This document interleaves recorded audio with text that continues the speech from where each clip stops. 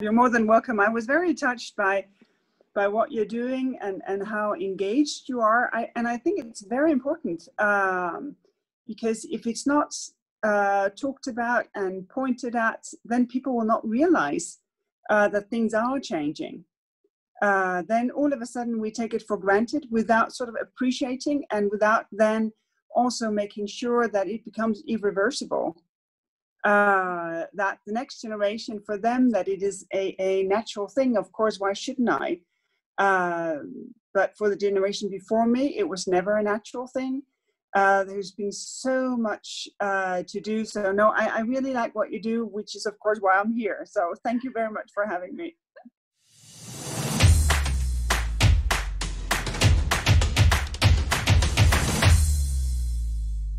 Have you listened to the first episode yet? It's about her vision of feminine leadership and what it feels like to be considered wrong before you open your mouth in a meeting. I have a couple of very short questions for you. Feel free to answer with 1, 2, 3 words. What's the dream job that you would create for yourself now if you weren't a politician?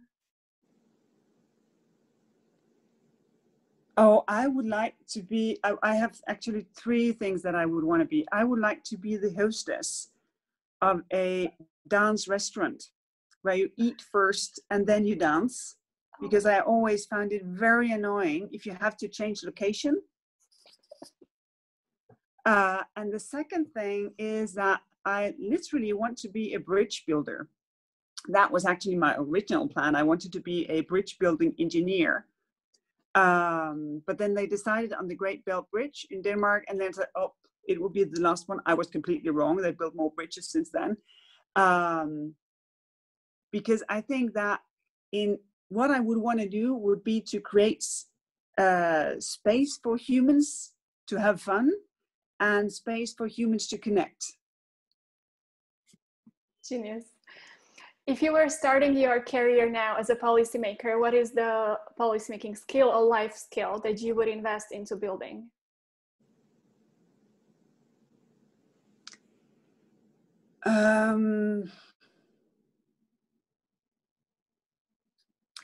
I think I would, if I was now to tell my younger self something, it would be not to worry so much and not to think that everything should be done in a hurry. Because, for instance, now, I realize that good legislation, basically 80% is something that you do already, and only 20% are new to give it direction. Because then you can actually implement it. It can become real. If you want to do things 100% new, very few people or people working in systems can cope with it. So you need to take things step by step. And I think that robustness and patience is very important in order to achieve your goals, because this is the only way to get people on board. Yeah. Is there a strength that you have that can turn out being a weakness, or a weakness that you would like to work on to improve your leadership? Oh, I think that is one of the most common games in job interviews when people say, "Oh, I have this weakness," and then it turns out to be a strength. I really have a problem in being on time, and in my Danish culture, you're supposed to be on time. But the thing is, the reason why I do not correct that is that I try to comfort myself by saying, but I get a lot of things done. Of course. So, no, I find that to be a real weakness, always to be just a bit late. Do you have one miracle morning practice that sets you up for a great day? Getting out. No matter the weather, no matter where you are, just get out. Jogging or just walking. If you're in a new city, well, and maybe not that courageous and not having that much time, just around the neighborhood, just to get a sense of where you are and what is the weather like. Yeah. You've mentioned it's important to have people who you can bounce off ideas from. I've also heard you say that one of your role models was Madeleine Albright and Nelson Mandela. Who would be your role models out of the now practicing executives and top politicians, for example, that you use as your role models or inspiration or mentors? Well, I don't really have, one person. Also, because I think very often it's too much to ask, because no one is perfect.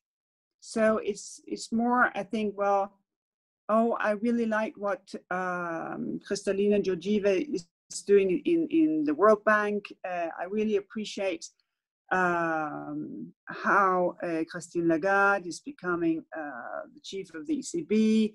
I find inspiration here and there, because I think that is more closer to the truth, that you can find inspiration and inputs and impulses with many different people, rather than clinging it all to one, who will eventually, as we all do, disappoint one way or another. It's great to hear you mentioning women. We are now living a golden era of women leading the European Commission. If you were the president of the European Commission, is there one value or principle of the corporate culture that you would like to work on reinforcing or changing in order to improve the corporate culture of the institution? Well, what we have started now on diversity, I think that is very important. But it cannot only be diversity in terms of men and women, must also be different backgrounds. It becomes natural when it's nationality, but all kinds of different backgrounds that we recruit wider. And the second thing would be language. We would have a dependent source of income if you had to put down a euro every time you used an abbreviation. The European Union as the only exception. Because if we could open the language so that it was easier to understand, I think more people would share our passion for the European part of our democracies. This is one of your magical skills, that you can communicate very complicated policy areas and legislation in a very human way. How would you broaden it out to all policies that the Commission is doing? How should we transform the way we communicate about Europe in order to win the trust of the people that you mentioned? Well, we very often think that it's about us. No matter how I have worded, my speaking points always start, today the Commission. So, because the news is that we have taken a decision. So we are there, it's about us. And I think if we would make it more about teachers who need better connections in order to teach their children, their pupils remotely, or more about the fishermen who are worried about their quotas, or more about people living in cities worrying about air pollution. I think that is the most important driver. But I think it's very human, and I think it happens for everyone. It happened for me when I was in the national democracy. It happens in every municipality, that you tend to think that you do something instead of what is it that you do. This is about the what, and now my question is about the who and how. Do you feel there's a space for our communication to include more information about the who are the people behind the scenes? A little bit along the lines of what Lights on Europe and what I'm trying to do here is committed to do, to show the people who are actually the souls behind the institution.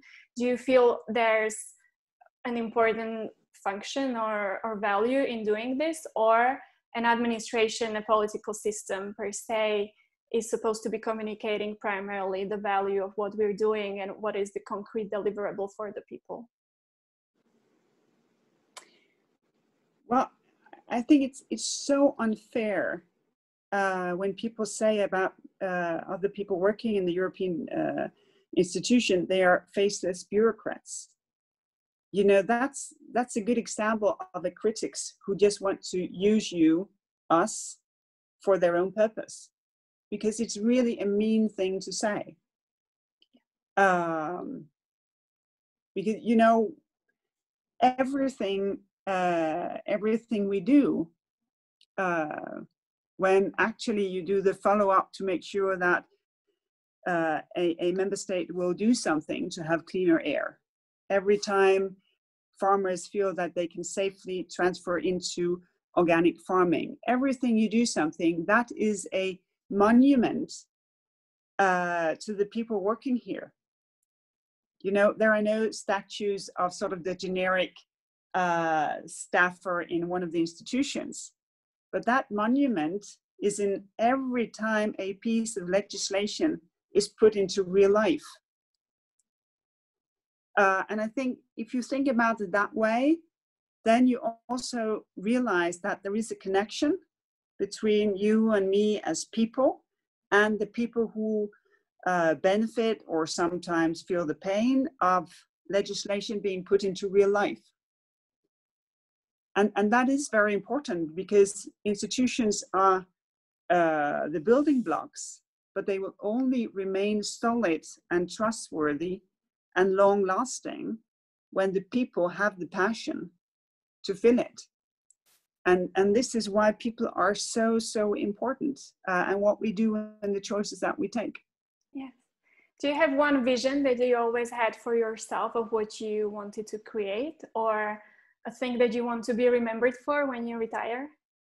By the way, check out also the previous episode where we discussed whether women can have it all and balancing out motherhood and executive careers. Well, I have always tried to fight this idea, what would I be remembered for? Because I think if you are remembered, it's because of something you did, not because you wanted to be remembered, but because this is what you really wanted to do, that this was your passion, that this in some way helped truth for the people that you work with. Then maybe someone will remember you. But things that you do to be remembered, there is a risk that they are false, that they're not for real. And the only thing that I can remember from my earliest days back in primary school was that I wanted to work with other people so that we could agree on what to do to improve our situation. When I say Slovakia, what's the person or an experience that comes to your mind? Oh, a lot of friendship. Because I have, you know, great colleagues here. And I just really appreciate that. Also because I come from a country where the knowledge about the eastern part of Europe is not the strongest. And that is so unfair, because each European country has the same character and differences as any West European country. So, you know, we have these now, COVID came in between, but starting to travel more outside of capitals. And this is still some of the things I really look forward to do. To meet more people, because my guess is that it's the same in your country as in mine, that people outside of the capital, they're different from the people living in the capitals. Yes. And the last thing, tell us just what's your message in terms of shining more light on Europe. This is what we came here to do, to show people the humanity and the leadership and the highs and lows of who are the people who are trying to bring Europe forward. So a free stage for you now. Click on the link in the description below to find out how did she unleash that leadership that she's admired for today. Well, that is always the tricky point, because there are so many things to do. But I think in these days, the most important thing is to show people that just as well as we can fight the COVID-19 virus, we can fight climate change, because that is as giant, is an even bigger thing to do, because it's also about life on this planet. And it shows in everything that we do if we're really on target to make it happen. Okay, thank you very much. I really enjoyed this interview. Hope there will be more. Yeah. Wish you a great start of this year, rentrée to work, and fingers crossed with everything that's ahead of us for this season. Yeah, likewise. And thank you very much for doing this. I hope that your podcast will travel very, very far. Thank you. It will. Also, thanks to your help. No, not at all. Take care. Take care. Oh my God, that vulnerability and authenticity that she brings to this space. I couldn't have wished for a better guest to open season 2 of Lights in Europe and our podcast series. So drop your likes and comments underneath this episode. Share it with everybody around you who you feel cares for the future of transformation leadership in Europe. And don't forget to click on the subscribe button on my Lucia Koleshinsova YouTube channel so that you are notified about every single episode that's coming up, because there's great stuff piled up for you. Thank you for your support and see you next time.